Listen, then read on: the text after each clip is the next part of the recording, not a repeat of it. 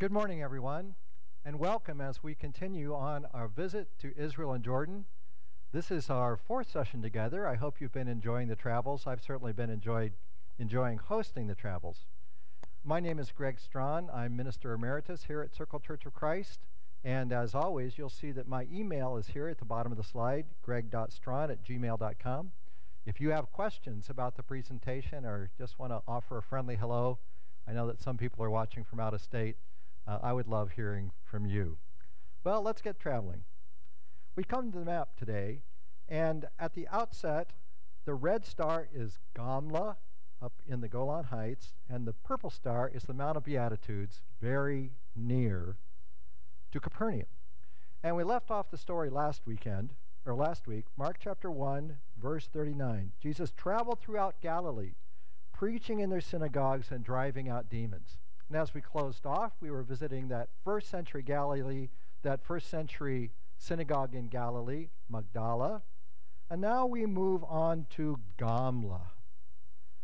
We're still at the eastern side of the Sea of Galilee. And in the left-hand picture, you can see a picture of the Golan Heights. It's hilly, it's rugged. Jesus and his disciples would have walked up and down these hills as they were traveling along together.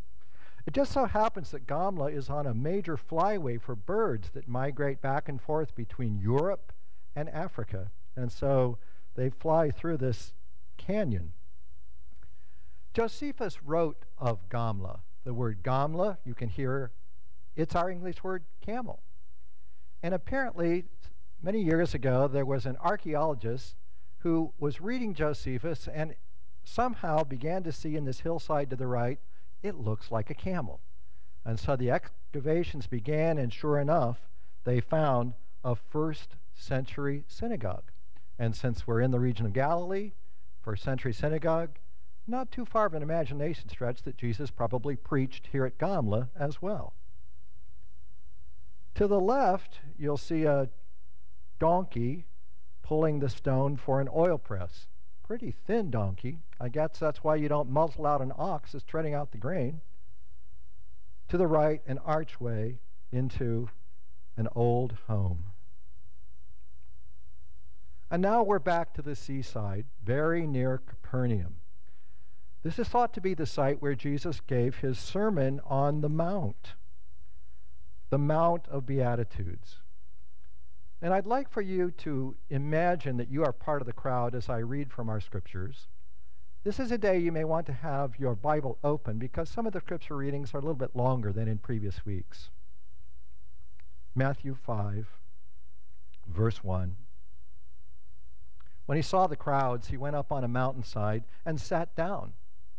His disciples said to him, and he began to teach them, saying, "Blessed are the poor in spirit, for theirs is the kingdom of heaven. Blessed are those who mourn, for they will be comforted. Blessed are the meek, for they will inherit the earth. Blessed are those who hunger and thirst for righteousness, for they will be filled. Blessed are the merciful, for they will be shown mercy. Blessed are the pure in heart, for they will see God. Blessed are the peacemakers, for they will be called sons of God. And blessed are those who are persecuted because of righteousness, for theirs is the kingdom of heaven. Blessed are you when people insult you, persecute you, and say all kinds of evil against you because of me. Rejoice and be glad, because great is your reward in heaven. For in the same way they persecuted the prophets who were before you." When we were here at the Mount of Beatitudes, the archaeologist was down there at the bottom of the hill, and he started speaking, and it dawned on me instantly, this is a natural amphitheater. This is a natural amphitheater where Jesus gave his Sermon on the Mount. And Pam, who has taught numerous children's classes, said the pictures for the children's classes have it upside down. In the pictures, Jesus is at the top of the hill, and people spread below him.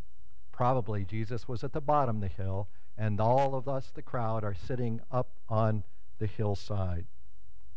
You can see to the left upper corner, it's the Sea of Galilee, and underneath the cover, those are banana trees. This is also in the Golan Heights. Katzrin had been a Bedouin village, but when Israel possessed the West Bank, they found that there were some archaeological things here that they wanted to explore further. And they found an ancient Jewish community. I don't know the name. I don't think that they know what this ancient Jewish community was. But a 3rd century synagogue. You see the lintel there to the left. On the right would have been the area for prayer and for Torah reading. The size and grandeur of this particular synagogue demonstrates that this was probably a pretty wealthy community.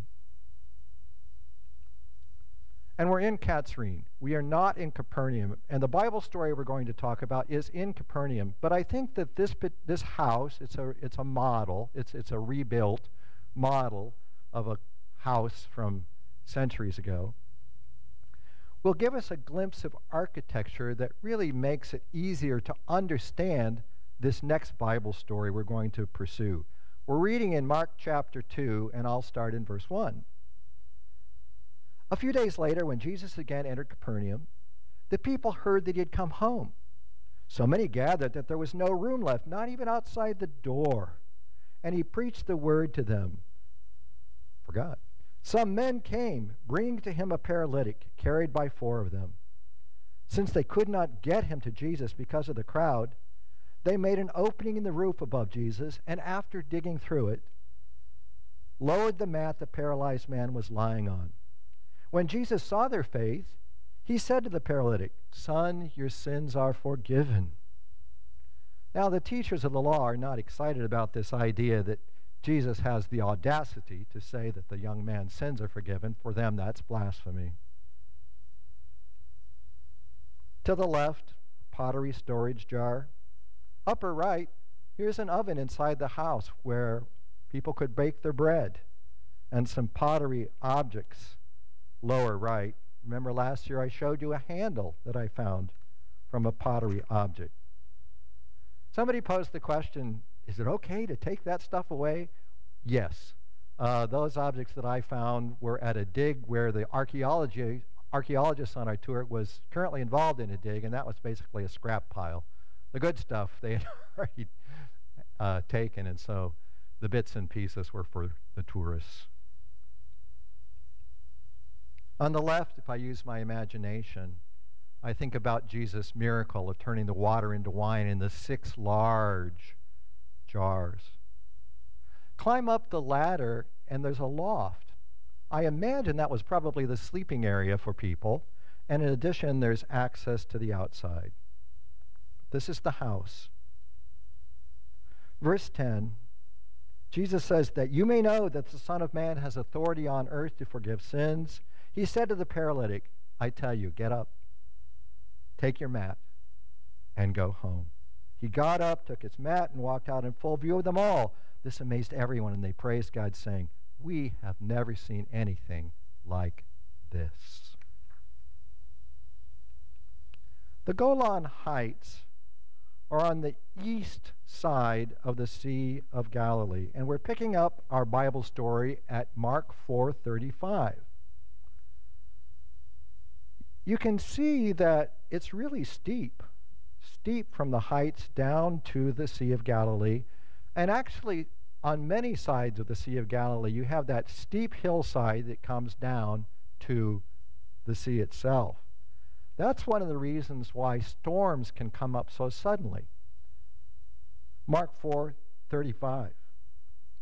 That day when evening came, he said to his disciples, let's go over to the other side. Leaving the crowd behind, they took him along just as he was in the boat. There were also other boats with him. A furious squall came up, and the waves broke over the boat so that it was nearly swamped. Jesus was in the stern, sleeping on a cushion. The disciples woke him and said to him, Teacher, don't you care if we drowned? Jesus awakens. Peace, be still. The storm stops instantly. Disciples, why are you so afraid? Do you still have no faith? They were terrified and asked each other, who is this? Even the winds and the waves obey him. Pam was chatting with the archaeologist, and he indicated that he and some of his associates one day had gone body surfing on the west shore of the Sea of Galilee. The waves were several feet high. So this idea of a sudden storm is certainly part of reality at this corner of Israel. Now we're traveling quite a distance from the Sea of Galilee. Machaerus is east of the Dead Sea, and so we're back now in the nation of Jordan. This happened to be a site where Herod had a palace. I did some research, and it turns out that Herod had 15 palaces. In this part of Jordan, the countryside is pretty bleak. And Machaerus there, you can see on that photo to the right that the top of the mountain has been shaved off so that the palace could be built. I like showing you my stones. So again, these didn't show up as well before. So this is some sand from Wadi Rum, where they filmed The Martian. See how red it is. Piece of sandstone from far south Jordan at Wadi Rum. And in contrast, this might show up better on the black, a stone from Machaerus. Rugged area, very isolated here, where Herod had his palace. Our Bible story is in Mark chapter 6, verse 17. And as you're finding it, you can see the bus is way back in the background. This was a very serious hike down through a valley and up, up, up to Machaerus. Little white building behind the buses, that was the toilet area. And here in the United States, we've had a run on toilet paper during this COVID-19 event. Well, I'll tell you, they had a pretty simple solution there. There was no toilet paper. Instead, just a spray hose like you probably have beside your sink faucet, and that's what you could do. One of Herod's buildings. Mark 6:17. Herod himself had given orders to have John arrested, and he had him bound and put in prison. He did this because of Herodias, his brother Philip's wife, whom he had married. For John had been saying to Herod, "It is not lawful for you to have your brother's wife." So Herodias nursed a grudge against John and wanted to kill him. Verse 21. Finally, the opportune time came. On his birthday, Herod gave a banquet for his high officials and military commanders and the leading men of Galilee. When the daughter of Herodias came in and danced, she pleased Herod and his dinner guests. The king said to the girl, "Ask me for anything you want, and I'll give it to you." And he promised her with an oath, "Whatever you ask, I will give you up to half my kingdom." And she comes back to ask for the head of John the Baptist. And so this is the site. This is where the death of John the Baptist took place, the martyrdom. Now, to the right, you see a mikveh. I showed you these last week at Qumran. It's a place for ceremonial cleansing. And somehow it just rattles my mind to imagine Herod, or even others, doing their ceremonial cleansing, executing John the Baptist, and then going for cleansing again. Just seems wrong to me. Jerusalem. We've been here many times on the travels, but we're going to a site where we haven't been before. Very, very deep down on the lower right corner, you see that dark spot. That's actually a little bit of water. The story is from John chapter 5, beginning at verse 1. Sometime later, Jesus went up to Jerusalem for a feast of the Jews. Now there is in Jerusalem, near the sheep gate, a pool, which in Aramaic is called Bethesda, and which is surrounded by 5 covered colonnades. Perhaps that tall stonework was to support the coverings for the colonnades. I'm not sure. But you remember the story. There's a man there who is an invalid, and it was common for people with various kinds of limitations to gather around the pool. When bubbles came up, the first person in the pool would be healed. And so Jesus speaks with this fellow, "Do you want to get well?" And he gives that reason that, "Well, I can't get in the pool." Jesus said to him, "Get up, pick up your mat and walk." At once the man was cured. He picked up his mat and walked. An event from here at the pool of Bethesda. Back to the area near the Sea of Galilee.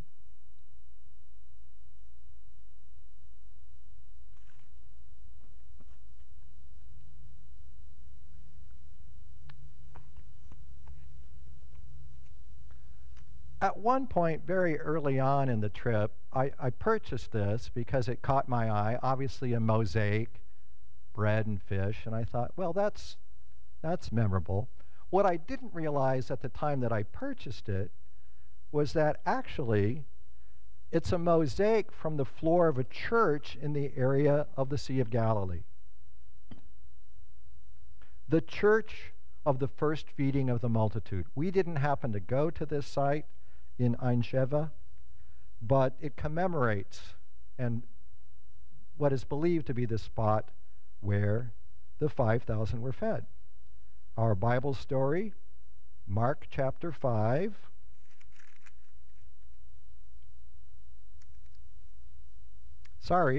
Mark chapter 6.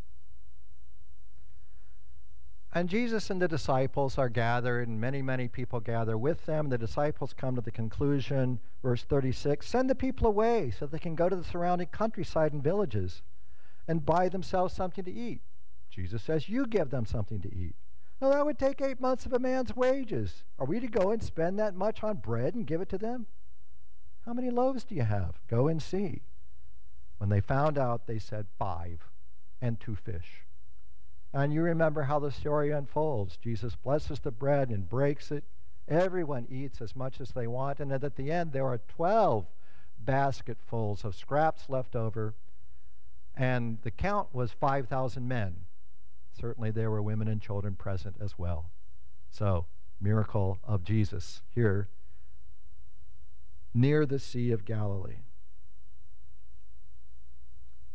Here we are out on a boat on the Sea of Galilee. It's late afternoon. On the right-hand side, that mountain or outcropping in the background at the back with the sun setting, that's called Mount Arbel, another very high place near the Sea of Galilee. We were sailing together on the sea, singing worship songs. It was quite moving. The sea was getting choppier. And I knew before we got there that this would be an emotional place for me. Mark chapter 6, verse 47. When evening came, the boat was in the middle of the lake, and he was alone on land. He saw the disciples straining at the oars because the wind was against them. About the fourth watch of the night, he went out to them walking on the lake. He was about to pass by them, but when they saw him walking on the lake, they thought he was a ghost. They cried out because they all saw him and were terrified. Immediately he spoke to them and said, "Take courage. It is I. Don't be afraid." Literally, take courage. I am. Ego eimi. I am. Don't be afraid. That's a special verse for me because God has given it to me at various important moments of my life. When I was trying to decide whether I would enter this preaching ministry, God called me to ministry in no small part by pointing my eyes to this verse. And at various other important decision moments in my life, for some reason, I've been reading this story in the Gospels, or someone has mentioned it, and it's just a very important verse for me. And so this was an emotional place to really sense a reaffirmation of my call to be a disciple of Jesus and a communicator of his word, an evangelist. 51, he climbed into the boat with them, and the wind died down. They were completely amazed, for they had not understood about the loaves. Their hearts were hardened. When they had crossed over, they landed at Gennesaret and anchored there. Gennesaret and Tiberias are both on the west side of the Sea of Galilee. It's about 5.5 miles south of Gennesaret to come to Tiberias. So this would have been the general area where Jesus and his disciples landed their boat. As I think about the broad story of Jesus and how he called his disciples and trained them, it's always seemed to me that the visit to Caesarea Philippi, I think the guides would say Caesarea, try my best, Caesarea Philippi, it always seemed to me that Jesus was taking his disciples off for a retreat. This is an area that's moister. It's one of the places where you find a source for the Jordan River. The vegetation is more lush, more green. Quick footnote to Frank Klucher. He offered me a couple of insights to this place before we went that were really advantageous and are reflected in the comments. So thanks, Frank. Footnote for you. To the left, you see a cave, a grotto. You can also see that there's some vegetation. To the right, part of the rock wall here. And to give you a sense of how huge and just eye-catching the rock wall is, you can see some tiny little people there in the lower left part of the photograph. The Bible story, Matthew 16:13. When Jesus came to the region of Caesarea Philippi, he asked his disciples, "Who do people say the Son of Man is?" They replied, "Some say John the Baptist, others say Elijah, and still others Jeremiah or one of the prophets. But what about you?" he asked. "Who do you say I am?" Maybe Jesus is asking you that question right now. The cave to the right was chiseled out because it was a place to put an idol, a statue of Pan. And this particular area is, Panias. That's what it used to be called because it's where Pan was worshipped. Arabic, presently Banias. Well, Pan and his idol was kept there in that niche to the right. And in other areas, there were idols nearby, one for his consort Echo, one for the Greek god Hermes. You've probably heard about him. And so the bottom line is that Caesarea Philippi was absolutely a pagan worship site. And here are some of those niches where idols would be kept. So when Jesus is there at Caesarea Philippi with his disciples, he's at a place where numerous false gods were worshipped. And it wouldn't be surprising to me if the worship was going on, certainly the idols are in sight, while Jesus is posing his question. Here we have an artist's impression of what the temple looked like in first century. The sanctuary of Pan at Panias. I put that red arrow there to point to the grotto, to point to a cave. At the time of Jesus, people believed that this was an entrance to the underworld, that spirits would be able to come and go from this sphere to this existence to the underworld and back through that opening. It was an entrance. It was a gate into hell, a gate into Hades, a gate into underworld. Statue of Pan and idol Pan on the left. And so recognize we're at this place with many, many false gods being worshipped. The gates of hell in the minds of people is right there. But what about you, he asked. Who do you say I am? Simon Peter answered, you are the Christ, the Son of the living God. Jesus replied, blessed are you, Simon, son of Jonah, for this was not revealed to you by man, but by my Father in heaven. And I tell you that you are Peter, and on this rock I will build my church, and the gates of hell, the gates of Hades, will not overcome it. A little bit of a spine tingle for me in hearing all those threads come together. Northeast of Caesarea Philippi is Mount Hermon. It's a small mountain range that extends through this piece of Israel up into Syria. At its highest, 9,200 feet tall. In Israel, 7,300 feet tall. And in the winter, there are ski lifts. People go skiing in the snow at Mount Hermon. It was too hazy to really see the mountain in the far, far distance here, but you get a sense of the lay of the land. And I'm pausing here to speak about the Mount of Transfiguration.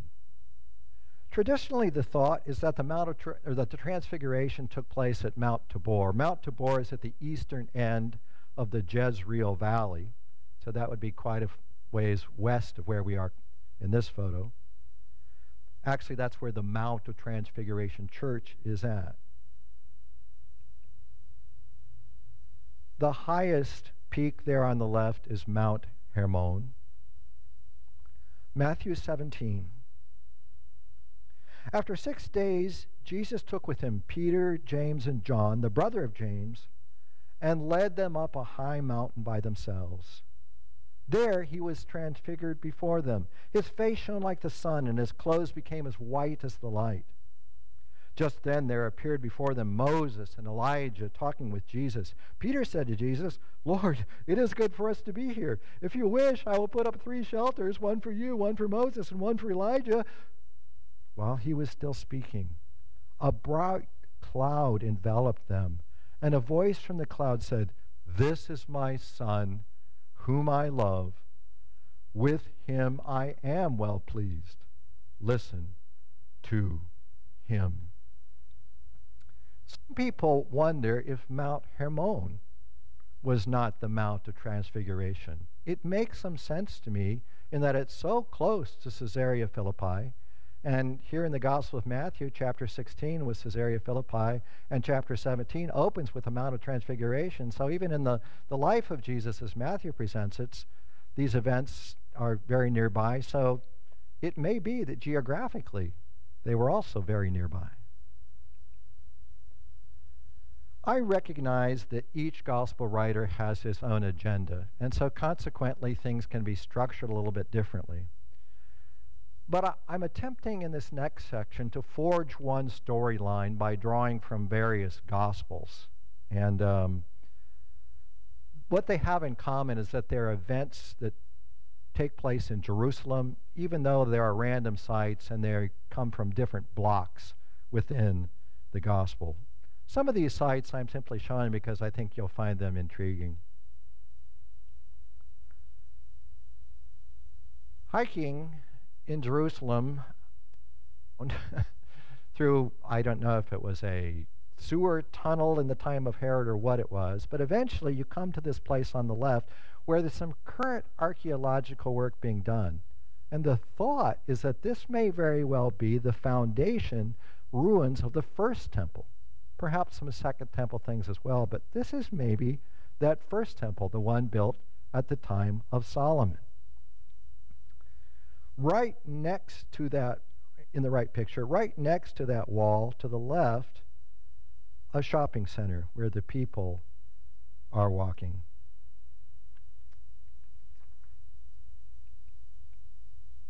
A gate into the old city. One time during lunch, several of us went for a hike around the ramparts on the top of that wall that you see to the right. Where you see the little greenery, just to the right of that was the footing for what's been called Robinson's Arch. Robinson was an archaeologist who discerned this, and he's the person who understood and put it together. There used to be an arch here where the dignitaries would go through if they were coming to the temple. An old, old road. Pretty high conviction it would have been a road that Jesus walked. Western Cardo. Remains of a magnificent main road from the Roman Byzantine period, serving throughout time until today as a major thoroughfare for shopping. Cardo. In Roman cities, the Cardo was at the center.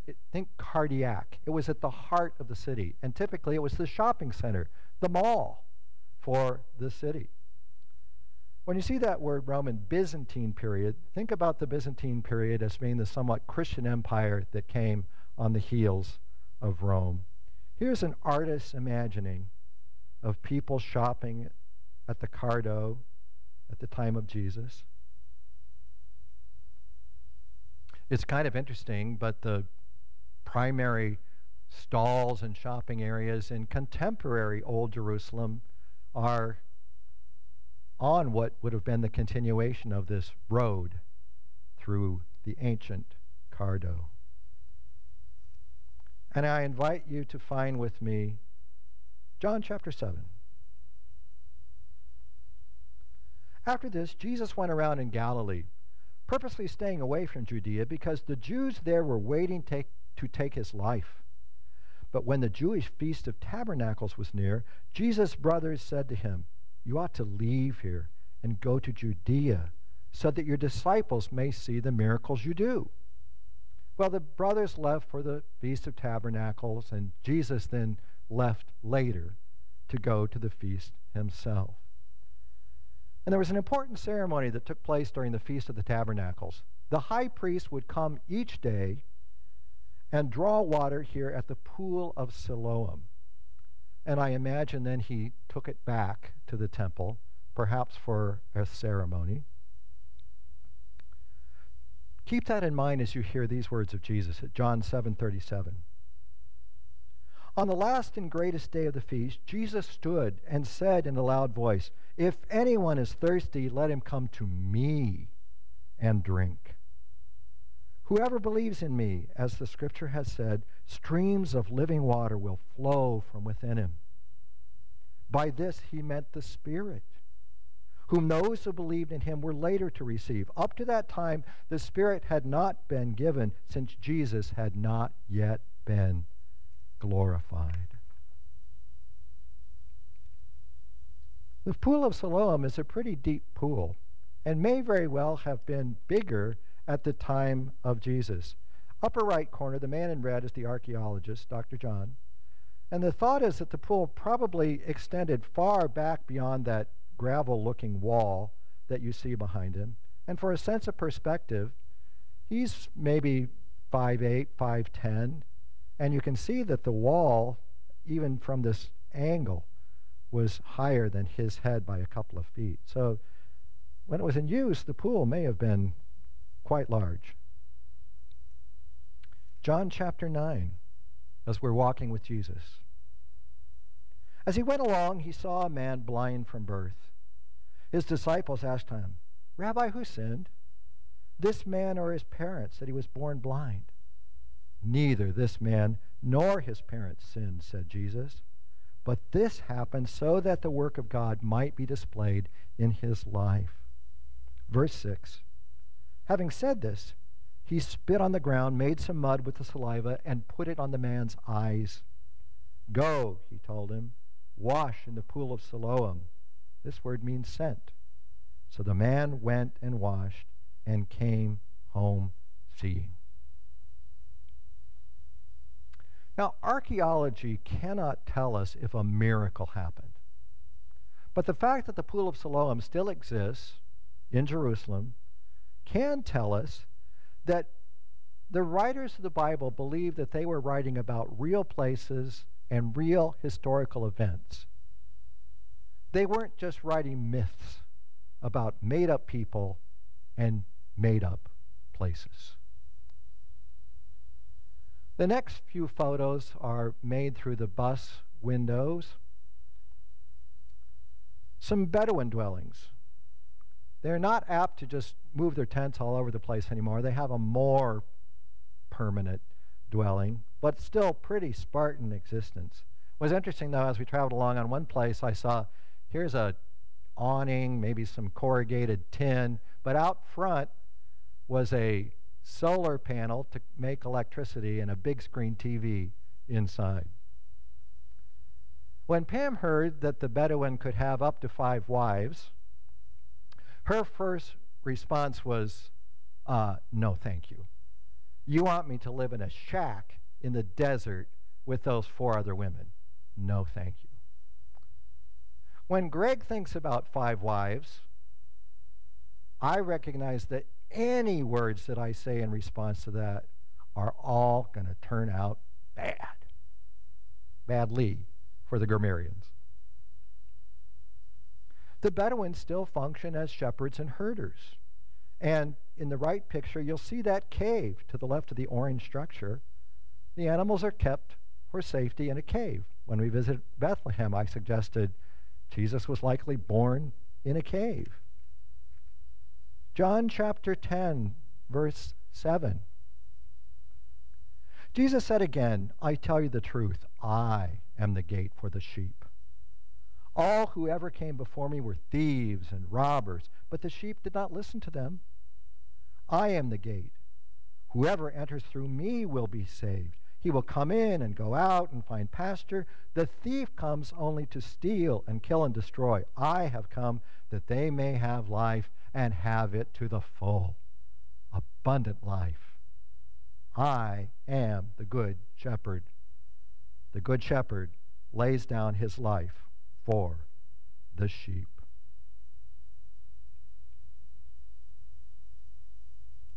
I'm going to read in just a moment from Luke chapter 19. I find it a poignant moment in the life of Jesus. It precedes what we know as triumphal entry. Luke 19:41. As he approached Jerusalem and saw the city, he wept over it and said, "If you, even you, had only known on this day what would bring you peace, but now it is hidden from your eyes. The days will come upon you when your enemies will build an embankment against you and encircle you and hem you in on every side. They will dash you to the ground, you and the children within your walls.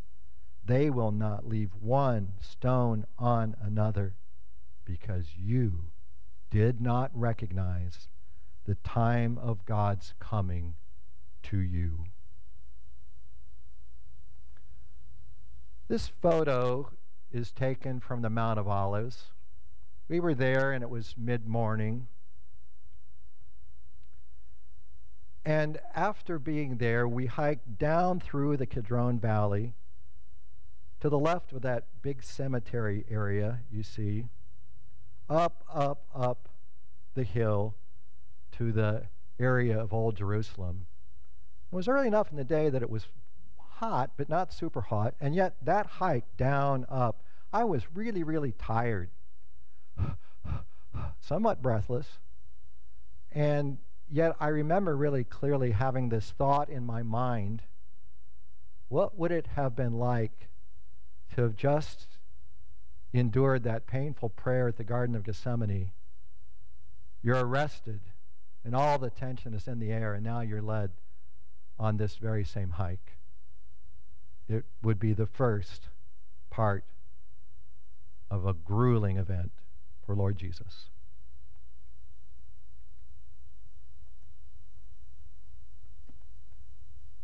An older gentleman was selling these at the top of the Mount of Olives. It's a panorama view of contemporary Jerusalem. I'll show it to both cameras, just for a sense of the broad scope. When Jesus saw the city, he didn't see the buildings. He saw the hearts, the lack of repentance, the failure to understand, and a painful future yet to come.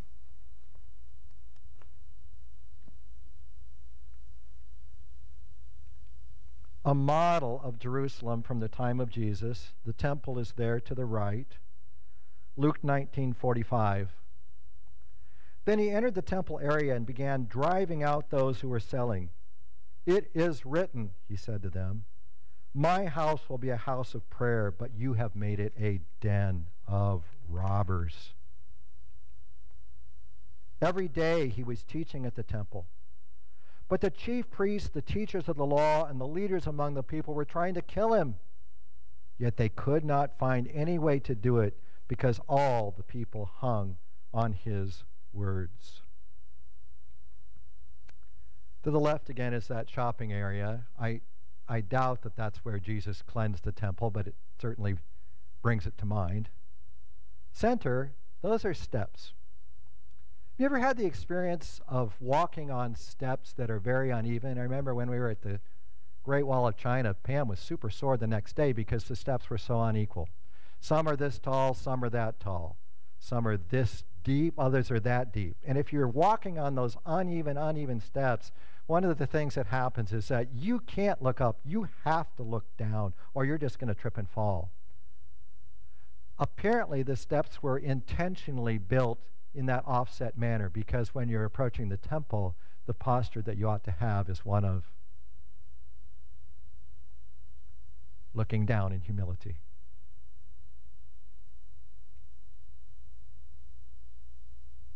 Some steps Jesus walked. Another very heart-touching place for me. The red arrow point to some gates that used to be open, but now they're blocked. And to recognize that Joseph and Mary carried 8-day-old Jesus up these steps. Mount of Olives is behind us. To imagine Jesus and the disciples going back and forth from Mount of Olives to the temple up these steps. Welcome to the Western Wall, a remnant of the temple. This is the famous Wailing Wall. Very high security to get into what is basically a place of prayer. Imagine going through airport security, metal detector, backpack searched. But when I got there and I saw those carts, I thought, oh my goodness, are they selling things here? Would Jesus come and cleanse the temple again? No, you could borrow a psalm book or some kind of a prayer book there.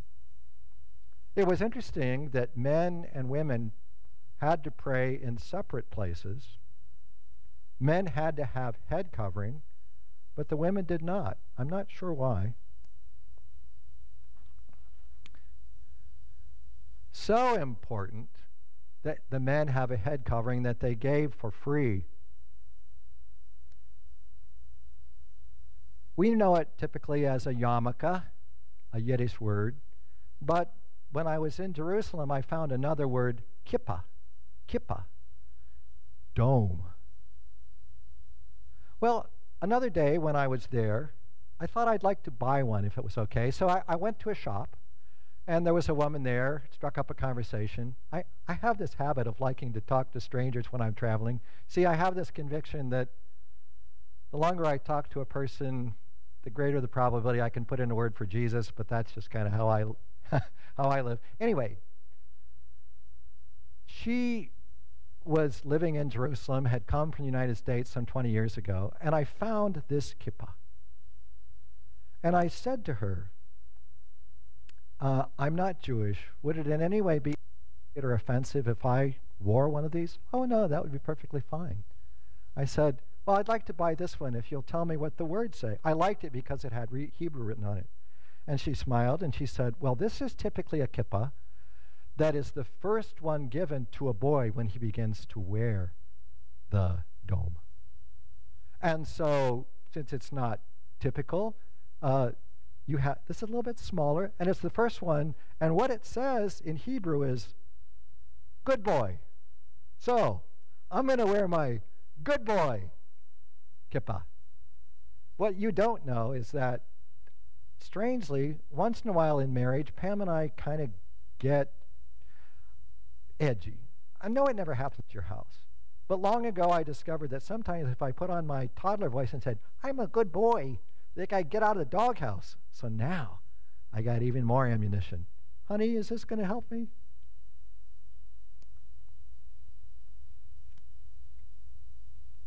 It's a place of prayer. So I prayed.